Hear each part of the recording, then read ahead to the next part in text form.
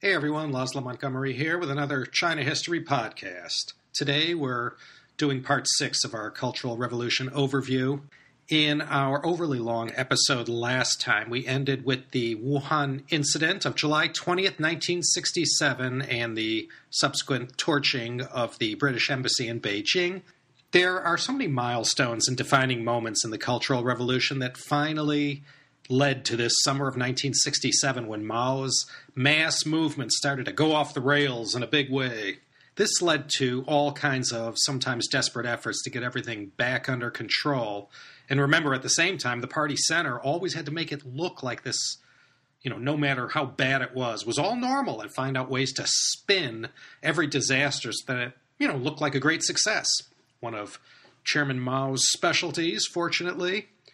With all the social and political chaos, and now chaos in the military as well, it finally got so bad that even Mao allowed Zhou Enlai to talk him out of continuing on with this whole thing, at least in the manner in which Mao was carrying things out.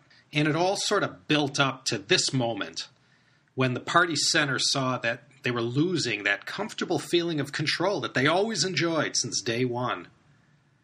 Not only were they losing control of the military, but even the masses started to ignore orders. Before 1966, it would have been unthinkable to ignore anything, major or minor for that matter, that came from the party center in Beijing. Nothing carried more weight than that. Yet by the summer of 1967, when Mao, Zhou, and the CCRG are trying to pour water on the fire, they just can't put it out.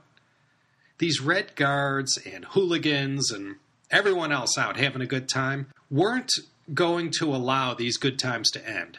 The future they faced, going back to where they came from, was a dismal thought for many. Once you taste that forbidden fruit, how can you possibly go back to the drudgery from whence you came? Was it only 2 years before, in early 1965, that Mao started making a big deal about Wuhan's play? It all led to this. The calamity Mao was facing in the summer of 1967 was the result of events he set in motion when he decided to go after the top party leadership and blow things up in China for the sake of continuing the revolution. You remember in part 1, Mao had bolted from Beijing in October of 1965 and planned his next move from the south. By April of 66, Peng Zhen and his entire lineup were overthrown. Mao's planning was so far so good. But May 25th, 1966, Nie Yuanzi puts up that Dazi Bao in Peking-yu, and the next thing you know, it's July 16th, and Mao is swimming in the mighty Yangtze, the symbolic line of demarcation between northern and southern China. In August 1966, the 11th plenum puts in a new lineup in Beijing, and all the while, Mao is tightening the noose on all his targets. And then August 5th, 1966, Mao lets fly his first Dazi Bao, saying, bombard the headquarters, and this is followed up a couple weeks later with that first of 8 rallies, and it's at the first one on August 18th that Song Binbin puts the Red Guard armband on Mao. And then everyone is on the go, and the whole Cultural Revolution is off and running. One by one, all of Mao's opponents, or who he thought were his opponents, are all kicked out and replaced with a totally all Mao-friendly lineup. Red Guards and anyone out for a good time are taking the destruction of the Four Olds to heart, much to the chagrin of museum curators, families, and other lovers of Chinese culture in China. January 28, 1967, Mao's 8-point order gives the PLA the power to bash heads and maintain order. The Shanghai Commune and the whole power seizure in Shanghai happens in the same month. Then came the February countercurrent, followed by Mao's 10-point order of April 6th, where the chairman makes a complete turnaround from his earlier 8-point order, and now the PLA is under attack from within and without. Summer of 1967, for the sake of setting up revolutionary committees to replace the traditional party committees, power seizures are going on all over China. Some succeeding, most failing. But it was chaos nonetheless, and violence of the worst kind. You had the Wuhan incident, July 20th, and then the burning and looting of the British embassy a month later. And the cherry on top was that by August 67, all the leftist rebels, and no doubt other riffraff as well, were all armed, courtesy of Chairman Mao. And so we pick up from there. From about April to September of 1967, Liu Shaoqi had been getting savaged. Although no one is printing his name in the official party press, there's plenty of ranting about China's Khrushchev and the top party person taking the capitalist road. No mistake who they're talking about, ever. But not until his name is printed in the official party press or other organs of communication is it 100% official.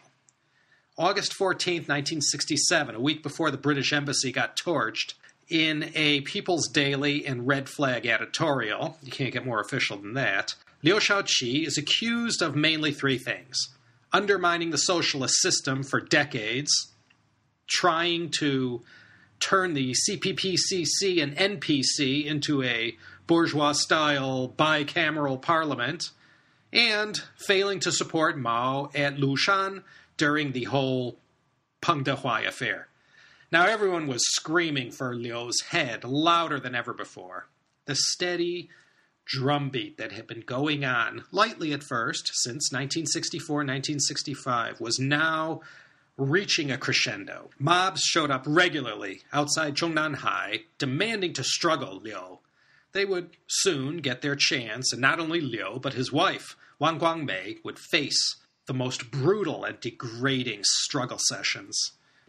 It all worked out well for Chairman Mao. He wanted to get rid of Liu and his whole power base. And their power base, were the party committees. The party committees were replaced in most cases with revolutionary committees, and these revolutionary committees were all loyal to Mao.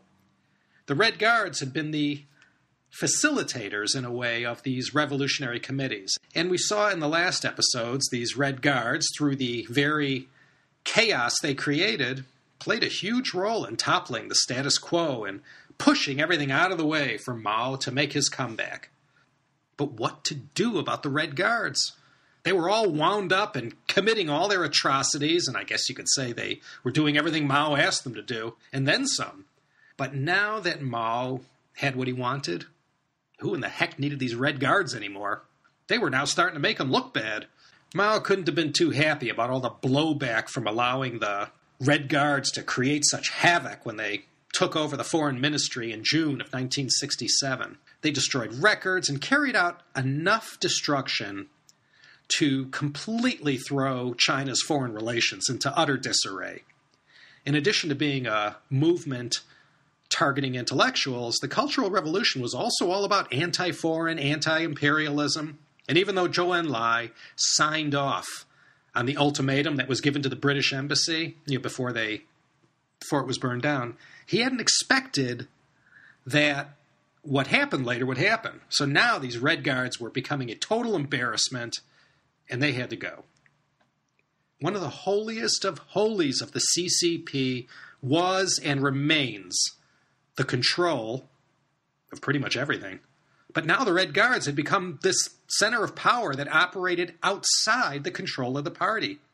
Many times orders came straight from the party center. And the Red Guards, said, yeah, right, sure, And they ignored orders, even when they came from Mao and Zhou.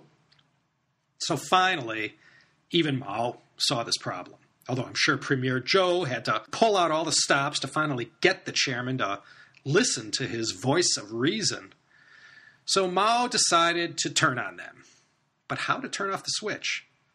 How to wind this down? There wasn't anyone who could possibly say what had to be said except Zhou Enlai. He was the only one standing who still had the street cred to tell the Red Guards and everyone else playing the game that it was all over. He did this on September 1st, 1967. In this announcement, the premier orders them to cease their revolutionary activity, abandon violence, and stop attacking foreigners, and basically to go home. Zhou Enlai then met with a select group of Red Guard leaders and told them on September 17th he had a message from Chairman Mao saying the little Revolutionary generals, is what he called them, had begun making mistakes, and it was time to hang it all up and go back to their studies. And their studies, moving forward in 67, 68, was very, very heavy on the anti-West, anti-imperialist propaganda, as well as, high on the sayings of Chairman Mao. Now came time for the party to reestablish control over all the power they had given away that was now challenging their supremacy of the CCP and the central state apparatus. And at the same time, Mao had to find someone or some group to blame for the ultra-violence that had gotten so out of hand. And the scapegoats ended up being a roll call for almost everyone in the CCRG who had somehow helicoptered up from relative obscurity to great heights of power. Now, Jiang Qing, Kang Sheng, Chen Bo-da, Yao Wenyuan, and others, they were safe for the time being. They'd have blame heaped on them another time. For now, it was time to go on the attack against those who had themselves been on the attack since the very beginning. In what became known as the May 16th conspiracy, the party center accused these May 16th plotters of taking advantage of divisions within the movement to foment violence and anarchy in order to create an environment where the so-called proletarian headquarters of Chairman Mao could be overthrown and power over the state could be seized.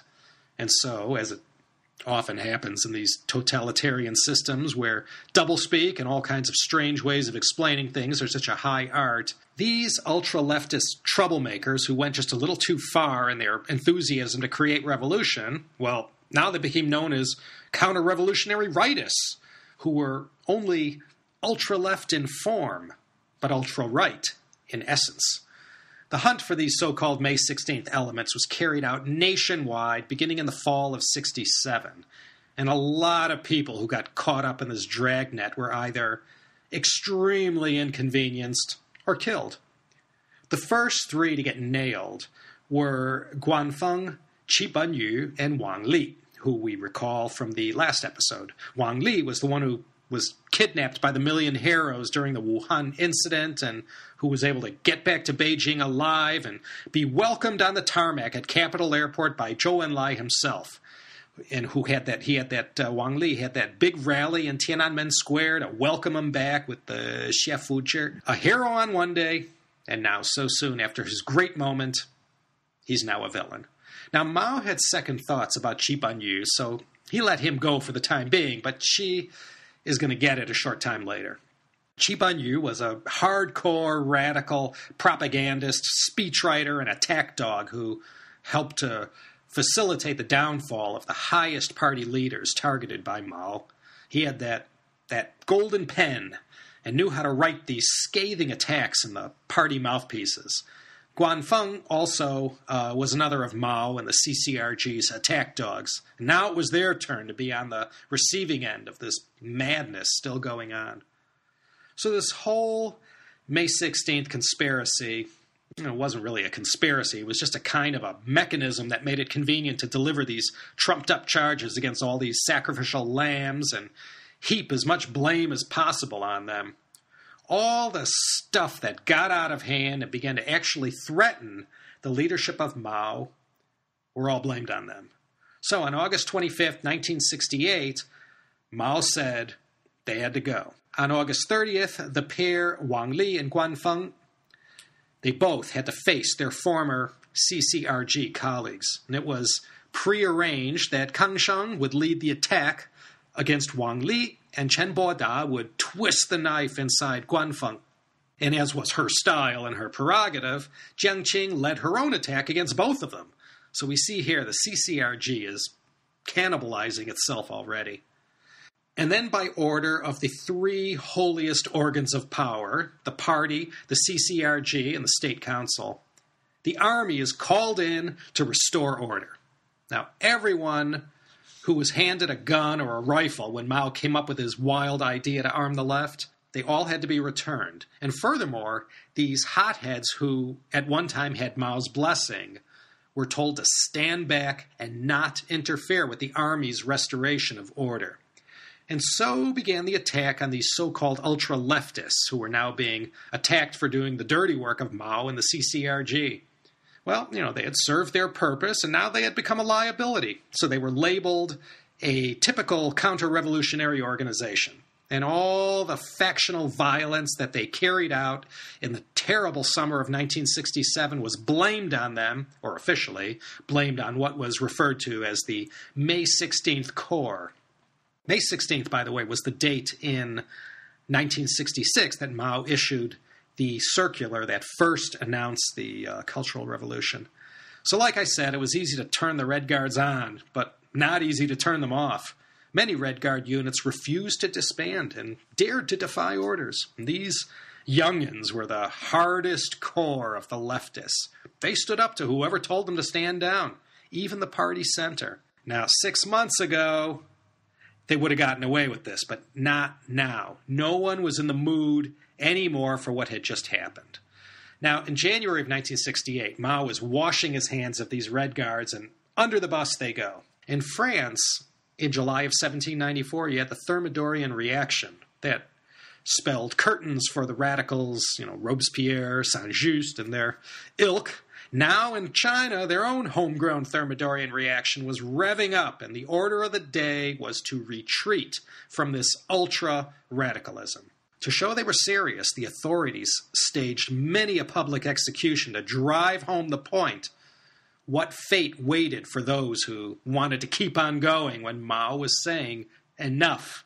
Schools and universities began to open a few weeks later, but as I said, the new syllabus was heavy on the pro-Mao thought, anti-West, anti-capitalist, anti-imperialist speak. And what about the majority of people who just tried to get by? Those who weren't Red Guards or terribly active in the campaign, they had spent the past couple years trying to blend in and, participate only as much as they absolutely had to in order to avoid trouble. By the spring of 68, these people could start to breathe a little bit easier. By then, the worst was over, though plenty of bad still remained and lie ahead. That bizarre carnival atmosphere where there was little law and definitely no order seemed in the past. In July of 1968, Mao himself summoned student leaders for a private audience, and there he told them, tearfully it said, that it was all over for the Red Guards. And when the students walked away from that encounter with the Great One, I wonder if they felt they had been used in a big way. The PLA was back to busting heads again, and anyone who didn't fall into line or thought 1966 was going to go on forever got beaten, killed, or incarcerated. But most all, they got sent down. Sent down to the countryside, to the villages, to anywhere but the cities and towns. The students who, in August 1966, were on top of the world, at least in China, found themselves facing a very cruel fate indeed. They all had to shang shan xia xiang, go up to the mountains and down to the countryside. They were being sent down to learn from the peasants and face a very uncertain future. Ostensibly, they were being sent down to learn from the peasants, but the reality was they were being sent as far away as possible out into the sticks where they couldn't cause any trouble. And mind you, as I mentioned, they had already had a brief but concentrated taste of the good life, traveling around the country, being the center of attention. This was quite a bitter pill for all those sent down. A lot of them are still there today.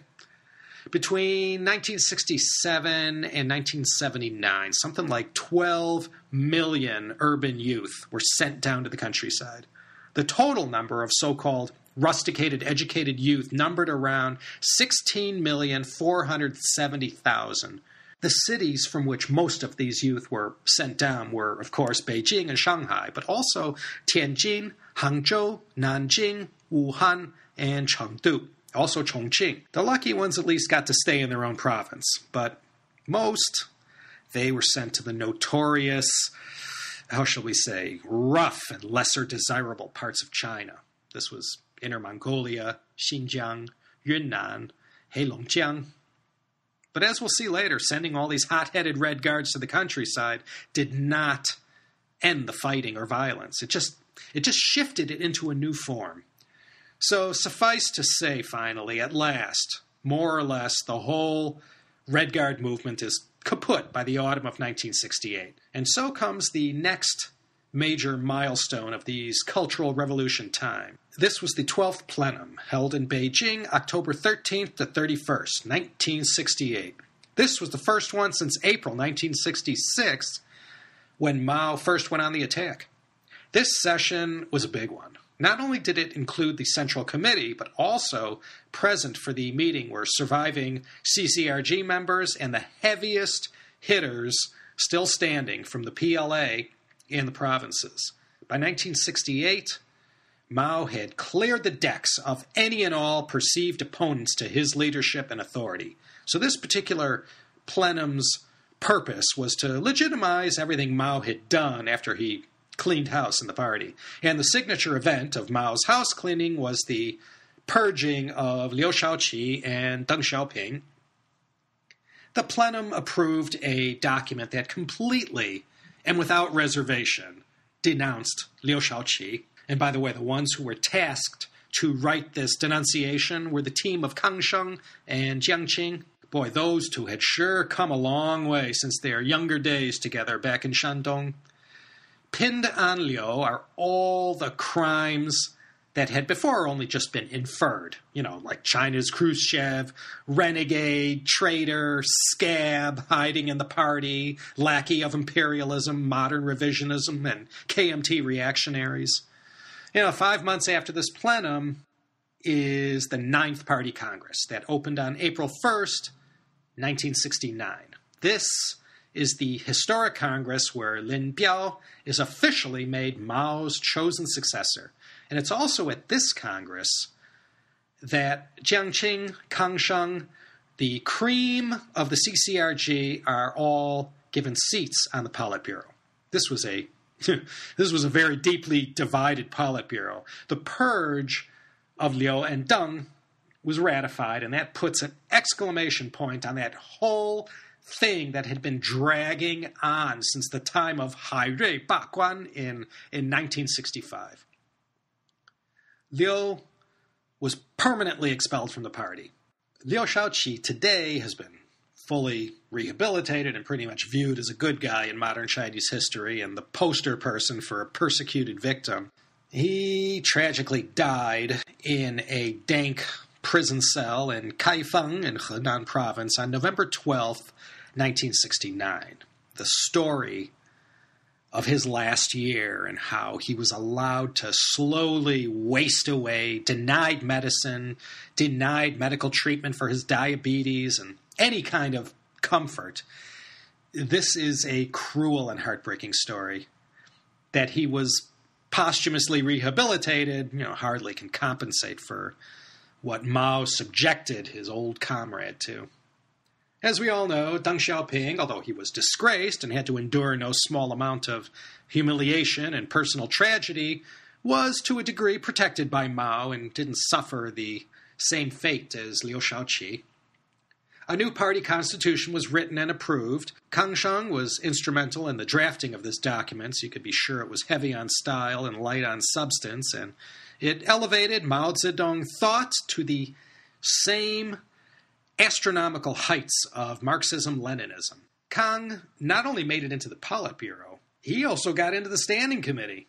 The Standing Committee of the 9th Party Congress had only 5 members, and these were the most powerful men in China. You had Kang Sheng, and the other 4, of course, were Mao and Zhou Enlai, and rounding out the Standing Committee were Lin Biao and Chen Boda. This was an all-Mao-friendly lineup, put in place at the Jiuda, the 9th Party Congress. The military was never more represented than in this new Central Committee lineup. From the 9th Party Congress, the Cultural Revolution would still drag on for 7 more years. On June 17th, 1967, China had detonated their first thermonuclear device, and this didn't do anything to warm Sino-Soviet relations. To say that relations were frosty and frigid between these two during the Cultural Revolution would not do the words justice. I haven't mentioned much about Sino-Soviet relations because this is a very big future topic here on the China History Podcast. We've touched on relations between these two giant neighbors in previous podcasts, but we'll focus in on the history of Russian and later Soviet relations with China, at a different time. By the time of the Ninth Party Congress, Russia had about 1 million troops along the 2,500-mile-long border with China. On March 2nd, 15th, and 17th, 1969, we'll see the famous shootout between Soviet and Chinese troops on the Ussuri River up in the extreme northeast on Damansky Island, also known as Zhenbaodao. Intensive Soviet firepower blasted away on the Chinese side after what was most likely a Chinese-instigated fight. Then again in July, there's another major flare-up near Khabarovsk in the northeast corner of China, and it wasn't just in Manchuria.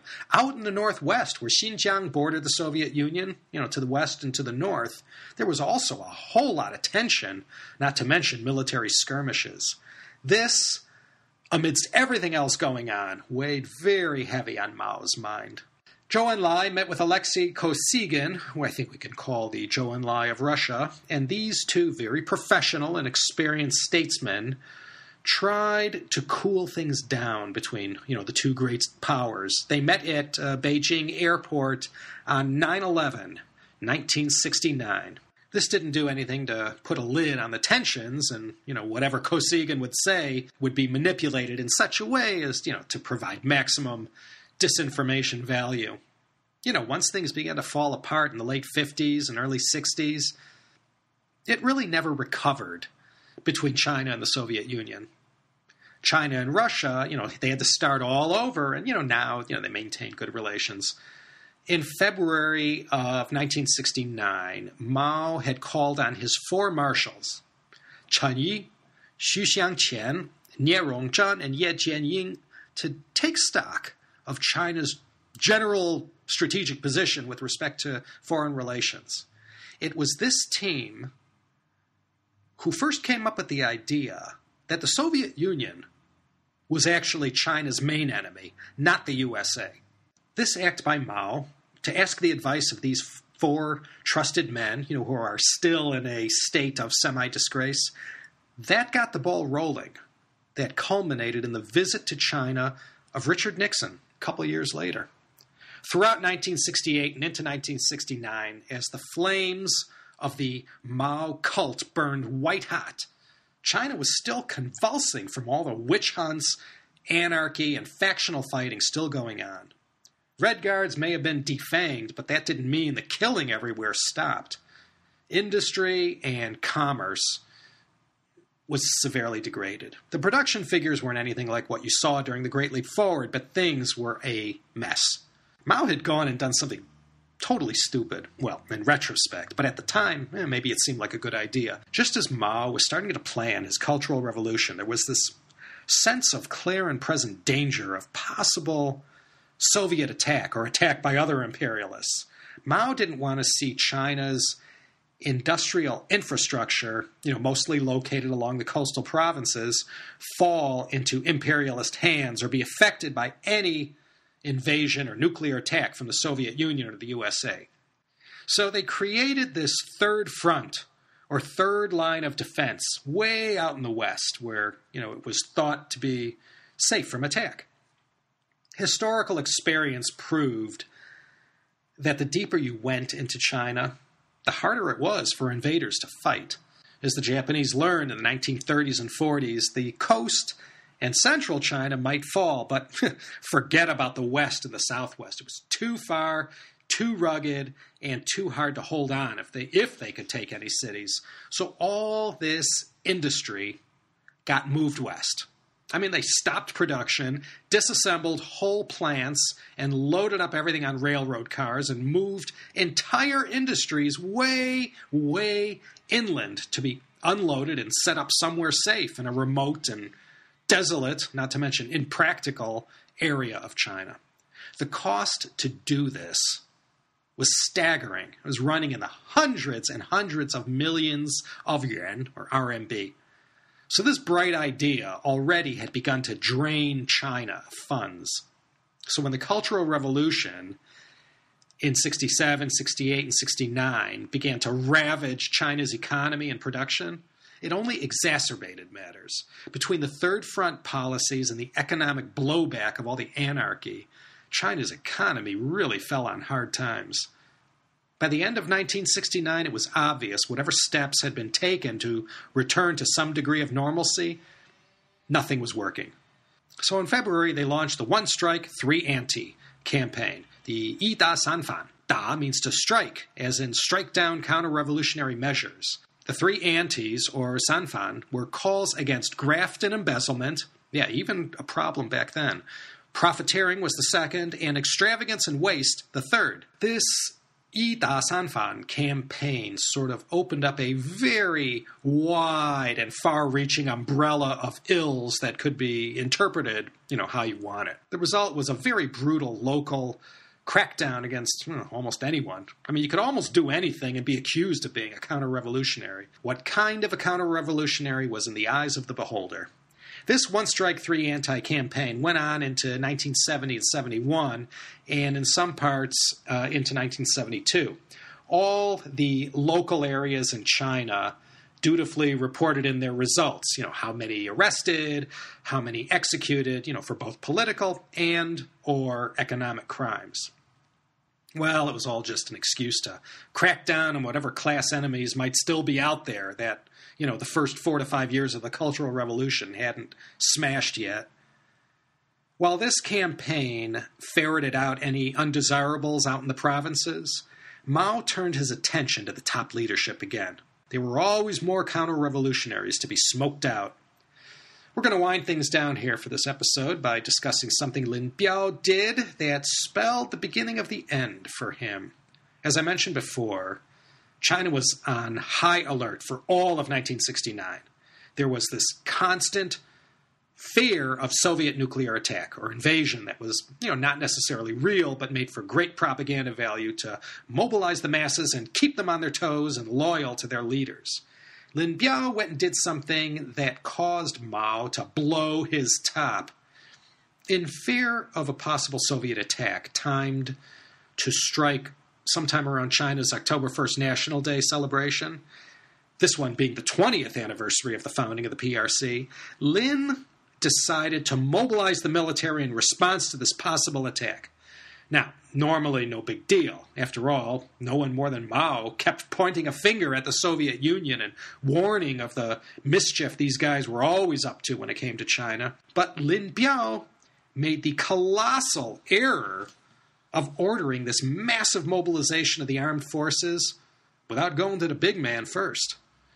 The attack on China didn't come on National Day, but that didn't stop Lin from issuing this directive on October 17th, that called for this mobilization. Lin Biao went ahead and did this without asking Mao. Who knows why? Lin never did anything without clearing it through Mao first. Was he getting too cocky now that he was Mao's designated successor? Did he want to test Mao? Whatever the case, Mao Zedong was not happy, and this threw up a warning signal immediately. Mao saw how, on Lin's word alone, the military was able to respond quickly, and in no time at all, they were on the move to, execute this order. Mao must have been thinking, geez, if Lin Biao wants to move against me, look how fast he can mobilize the PLA to move. If there weren't any seeds yet planted in Mao's head about Lin Biao's loyalty, this incident did the trick. So in this environment of hostility with the Soviet Union, both real and perceived, and then with Lin Biao's so-called First Order, where he went and mobilized the PLA without Mao's approval, Mao began to think how to cool things down with all the civil unrest and also lessen the existential threat from Russia. In doing this, Mao could take care of the higher objective of getting the PLA to get out of this battle siege frame of mind. And the wheels within wheels turning in Mao Zedong's head was already laying the foundation that would lead to Richard Nixon's visit to China in February of 1972. So next time we'll carry on with how that whole thing fit into the Cultural Revolution and what it means for China as we enter the 1970s. We've looked at 1966, 1967, 68, and 69 and saw how the whole thing unfolded. Now we're about to enter the 1970s. So, that's for next time. I'd like to give a special shout out to my nephew Gabraham, the 16th DJ. You know, of my entire family on 8 continents, not a single one listens to the China History Podcast. I can't even get my kids to listen.